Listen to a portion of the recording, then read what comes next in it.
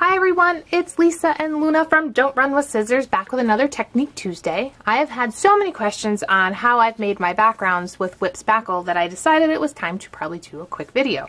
I have a couple of cards that I'm creating for upcoming challenges and whatnot, so I am going to do a couple at a time here, and I'm going to start with my stencil background. So I picked this one here with the diagonals, these big circles, and this one with the flowers.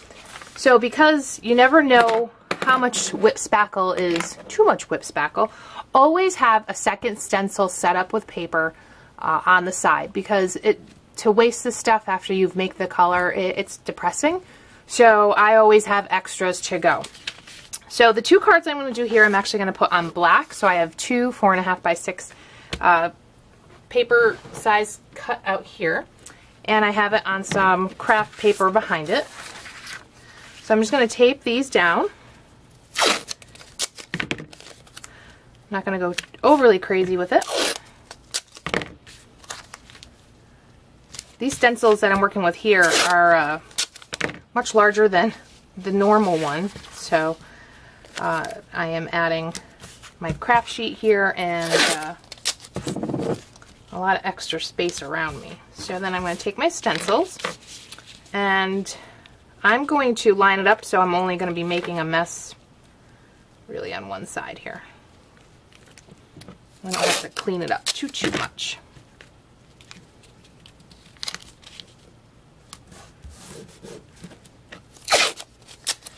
And this really is a very, very simple technique to do. It adds a lot of pop to your cards. And it's fun. It's fun making colors. This one I'm going to try to make sure my lines are straight.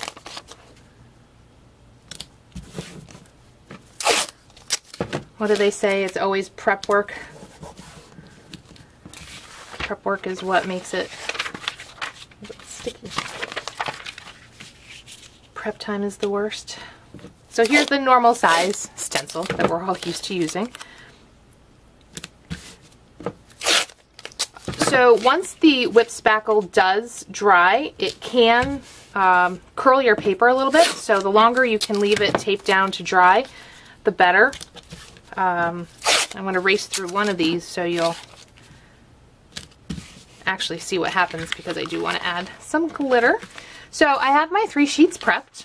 I have a craft mat, but because of how big these actually are, normally if I'm working it's really just this size and I can do my mixing on here, but because I've got so much going on, I have 2 acrylic mats here. I have whipped spackle. It's from Faber Castel. It's awesome. Love it. Love it. And it goes a long, long way. Now you can use this, it's like frosting. You can use it straight and it dries white, opaque, and you can add glitter to it, or you can add color to it, and there's a couple of ways you can do that. I love using the gelatos and mixing. You can also do some alcohol ink, which I'm going to show, and let's get rolling. A couple of tools you want to have on hand. Some are very fancy, some are not. Dreamweaver does have a nice embossing paste spreader, so for those of you that have ever used embossing paste, this is along the same lines, so this just drags it along. Spatulas are always good. I've grown up and stopped using my grandmother's cake frosting one, so I've got this one. And sometimes your old hotel keys, also very handy to have. So I'm going to get going here. And I'm going to start by putting some of this on my acrylic mat. And I think we'll start with the color blue. So on the gelatos, they're like little lipsticks, little chapsticks. You can just stick it out an 1/8 of an inch. Look at me sounding all mathy. And then all you're going to do is crunch it in. And it's going to mold in with your paste and tint it. So you're making a palette. Put that aside. You could add more if you want it darker, but you really want to make sure that those colors really crunch in. Sorry if I'm jiggling you at home.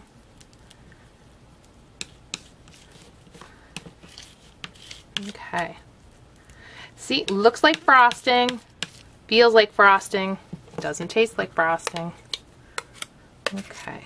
All right, so we're gonna get started. Do you want to do my polka dot one first? This is the one I'm focusing on today. So like I said, it's helpful to have that hotel key card around, or that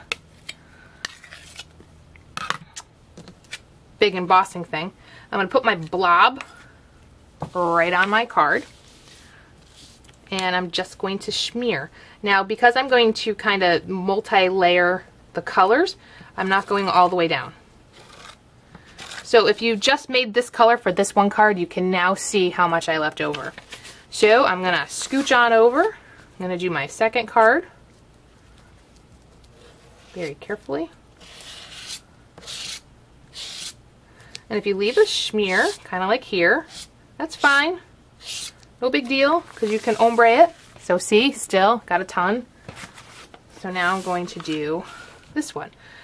Because of the stencil I'm going to be using, I'm not going to go, I'll leave a little bit in the center. I'm not going straight across. This is only going to be a 2-color one. Okay. So there it is. Now see, this is what I still have left over. Not happy about that, so I probably will go find another stencil to play with. That's a lot. And I'm going to stick this here on a scrap piece of paper. Hopefully I can think of something to do with it before it dries. Alright, put that aside. So also good to have a paper towel or a baby wipe on hand so you can wipe your tools down. You don't have to mix your colors or cross-contaminate. Not like it's a big deal. After you're done with the whipped spackle, please, please, please wash your stencils. You will want to do that. Let's keep going. Not take as much as I did last time. You just never know. And this time I'm going to do purple. Actually, I'm going to do green because I only need a little bit of purple. So we're going to do green here. And chunk that down. And mix.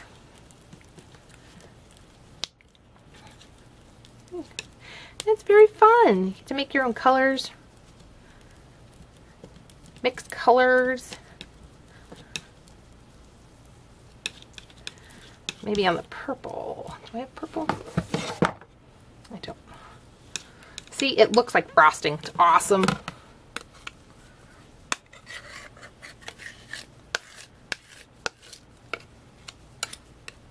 Okay.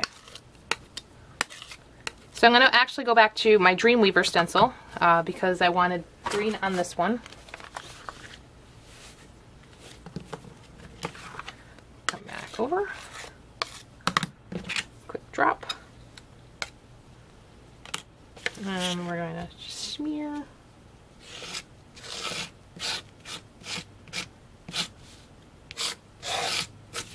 Okay, put that aside. Come back over. The green down.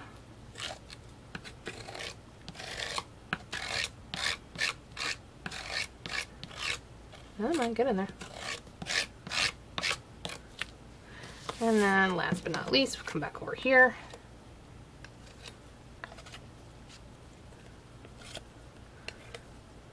So I have many backgrounds that are just dried, waiting for a home. So just keep them around when you do this, but you just don't want to make sure you're not wasting. That's the worst. Okay. So that's all that's left from there. Not a terrible run. Not bad. I'll clean that off. And clean this off. Quick smear. And last but not least, we'll do the purple.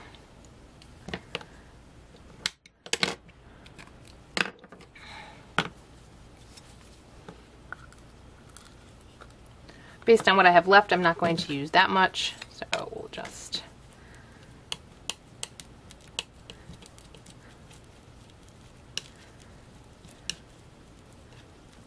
yay.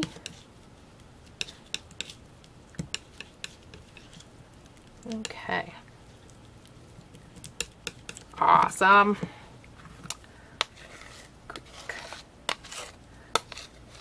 Alright, and we're off. I don't need it.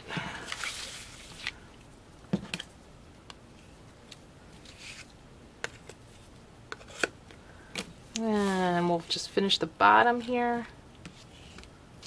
Looks like ice cream.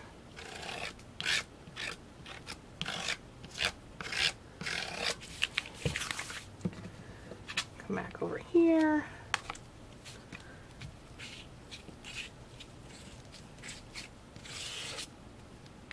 So you want to make sure all of your layers are colored where you want them.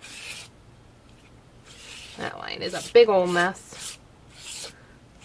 And that's what dies are for. So you can hide that. Okay. So we are done with the whipped spackle. Like I said, if you have anything that needs to be washed, you want to get that into something quickly because the stuff will dry. Doesn't take it's just hot water and some soap, no big deal. And we're gonna come on down to my memory box one. I'm going to lift, peel this tape off. Now, like I said, they do need to dry, but because of what I want to do with this one, I need to get the stencil up real quick.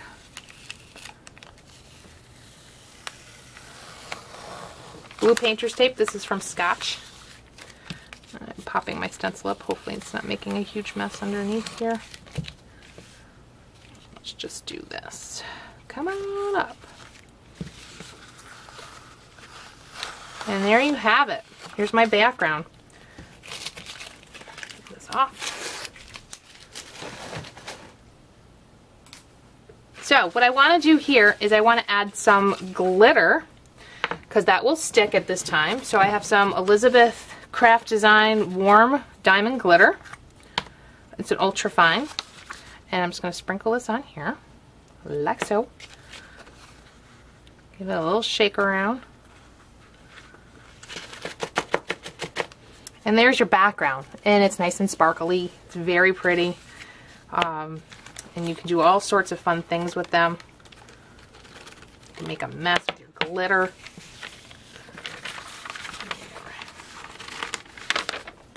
Side.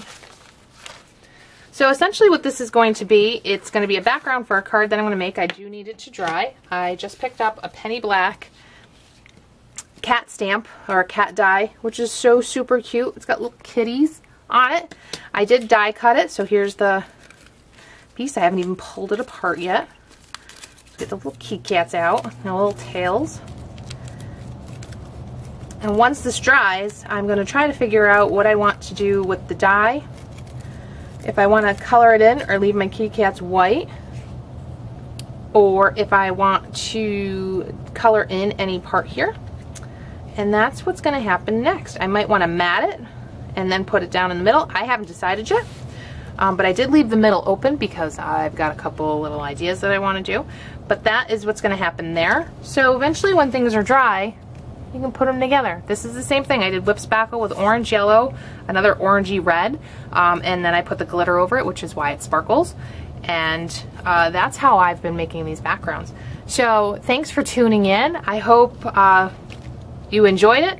Whipped spackle is crazy fun. It's almost the same as embossing paste. It's lighter, it dries faster, and I've just had a ton of fun with it. I make snowflakes with it in the winter with a handmade die.